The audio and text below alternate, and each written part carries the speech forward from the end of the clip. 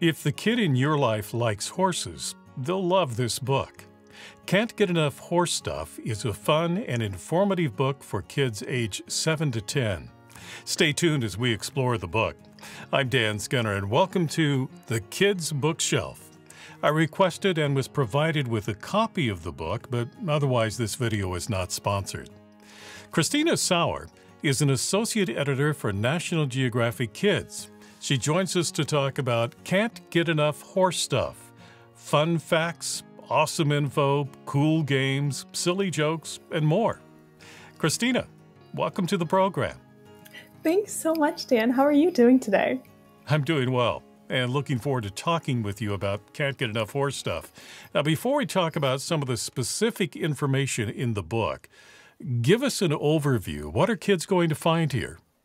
Oh, this is a great book for ages 7 to 10. It's chock full of everything from trivia to jokes to little bits of personality quizzes to aspirational individuals like experts, from a horse therapist to a filmmaker to a horse trainer.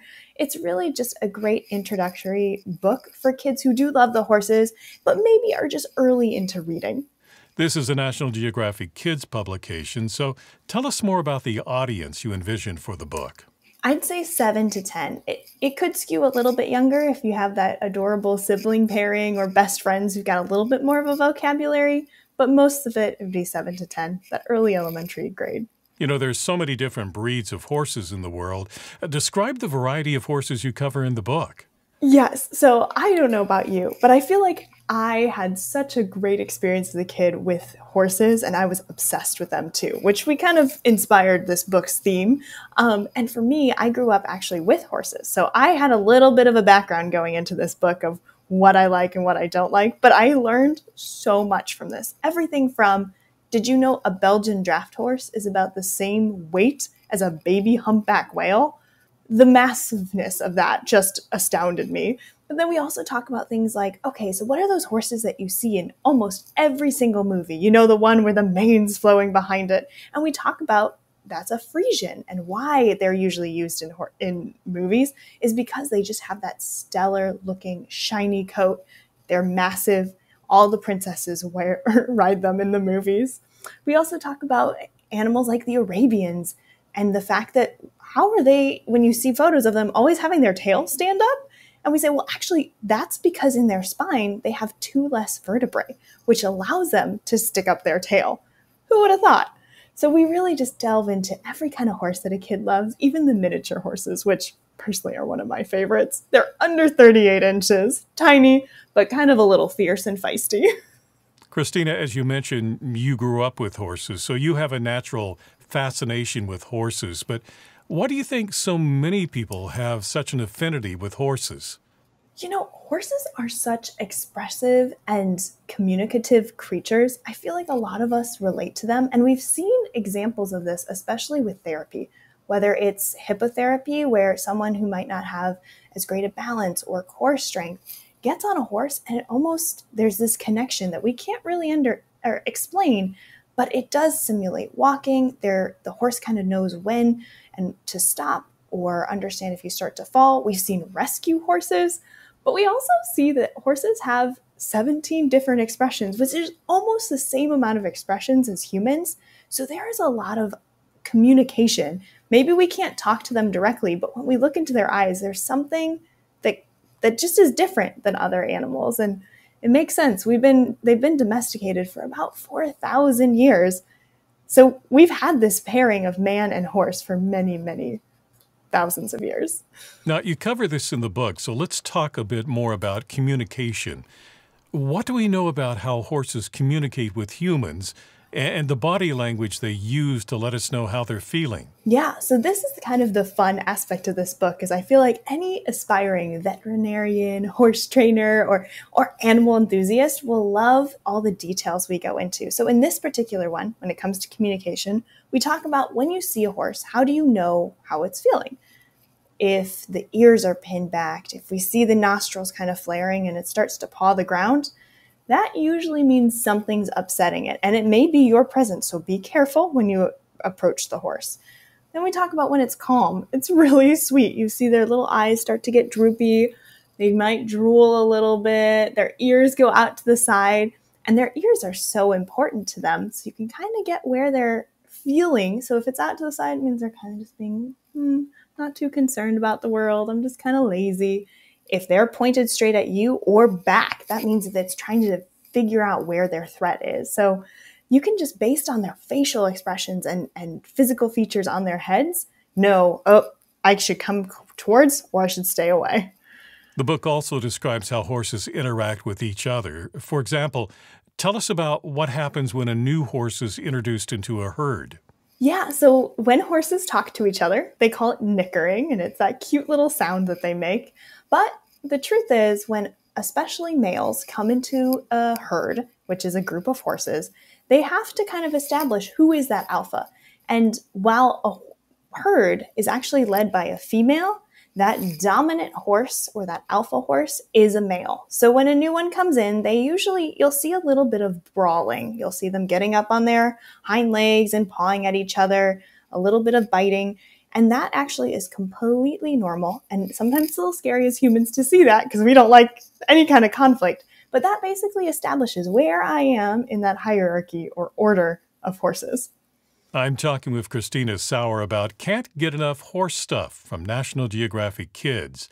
And so far we've been talking about domesticated horses, but there are also places where wild horses still continue to roam.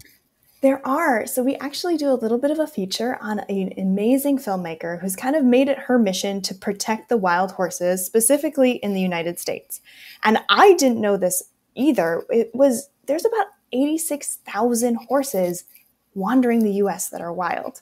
And the U.S. tries to rein them in and capture them to prevent overpopulation. But the truth is a lot of those horses aren't adopted, and then we have to do measures that really are very sad to get rid of them because there's too many of them. So we kind of talk about what are the issues and also what kids can do too. Maybe they are looking to get a horse, or they know someone who has a center that could adopt one of them. Just kind of empowering kids to understand what the issues are and what actions are being taken to protect horses. Well, as you well know, if you're going to have a horse, you have to feed them. And they eat a lot. You know, there's that old expression, eating like a horse. Why do horses eat so much? Oh my goodness. If you think about how big that horse is, you know that they need a lot of food. And they don't eat the same kind of foods that humans do. So we get a lot of our energy from protein.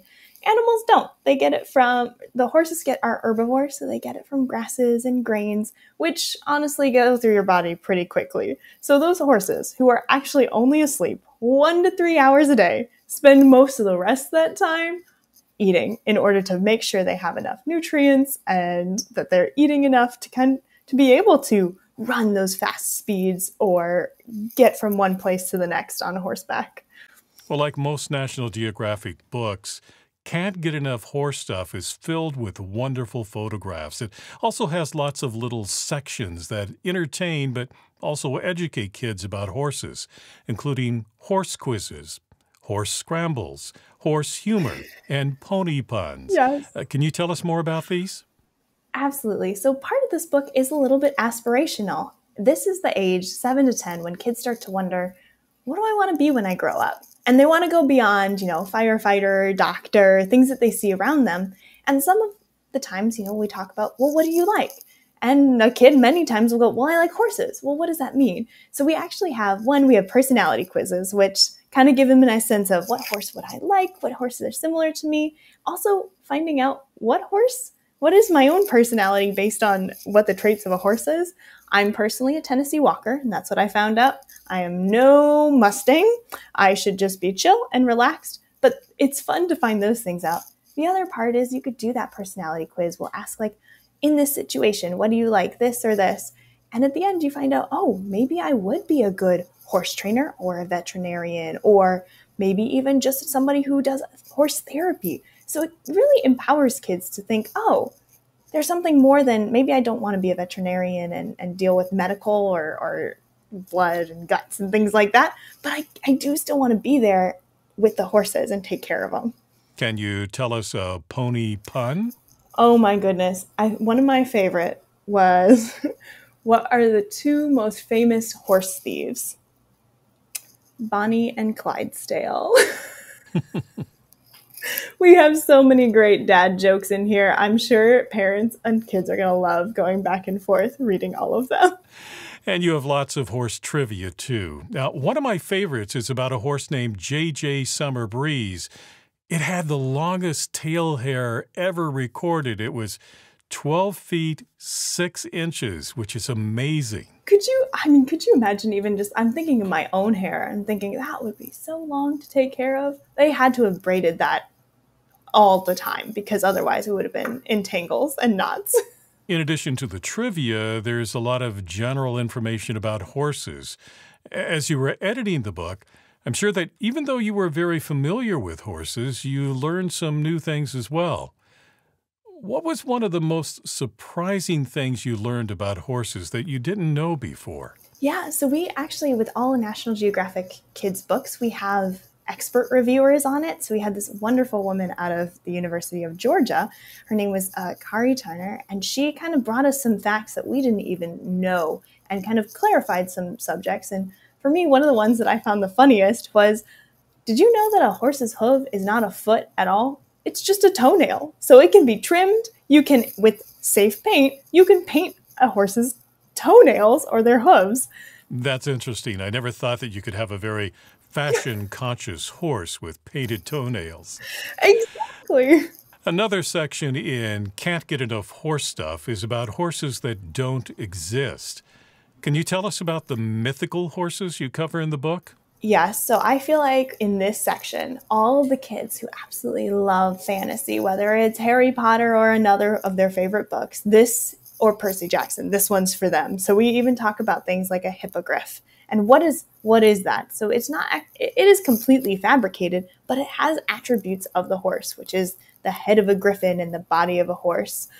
We talk about the fact that there was a creature that led Poseidon's chariot in Greek mythology, and they imagined it as a tail, like a mermaid, with the body of a horse. So again, we always relate horses and animals, even in ancient history, and we create our own versions too. Wouldn't it be cool? Who wouldn't want a unicorn in their lives?